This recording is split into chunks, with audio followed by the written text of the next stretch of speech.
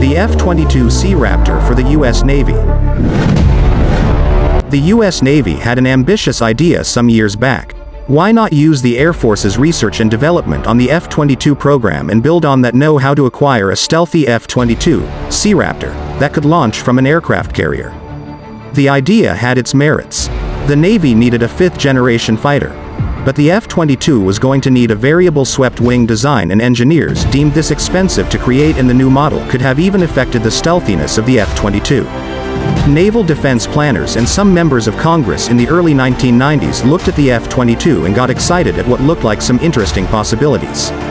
This was an airplane that had stealth characteristics right from the beginning. It had won a competition with the YF-23 and looked to be dominant. Why not purchase a variant that could take off and land from an aircraft carrier? But putting an F-22 on an aircraft carrier was easier said than done. The F-22 fuselage needed to be stronger to launch from a catapult, and swept wings were required to slow the airplane down to a speed it could be arrested upon landing.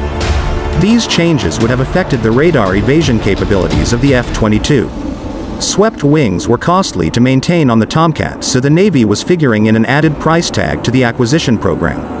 Instead of the F-22, the Navy years later ended up getting the stealthy F-35C Lightning II to be carrier-borne with folded wings. The F-35C has highly evolved sensors that can manage a battle in the air. It can also conduct intelligence, surveillance, and reconnaissance and pass this data to all warfighters. The F-35C can fly at Mach 1.6 and has a range of 1,200 nautical miles. Perhaps the Navy could have more quickly achieved its stealth goals with an F-22C Raptor. The first flight of the Raptor was in 1997. Figure in 4 years to get it carrier ready, and the Navy could have been in business with a stealth fighter by 2001, instead of waiting for the F-35C to be ready 20 years later. This is all speculation, of course. One could argue that during the global war on terror in the skies over Iraq and Afghanistan, the Navy did not often need a stealth fighter until now, when preparing for potential conflict and dogfights with threatening states such as Russia and China. The F-35C is also specifically designed for carriers, unlike the F-22, which would have required a difficult upgrade that may have cost it reduced levels of radar evading capabilities. All's well that ends well.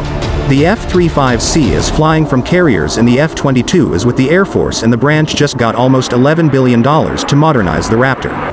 It took many years, but the Navy finally got its stealth fighter.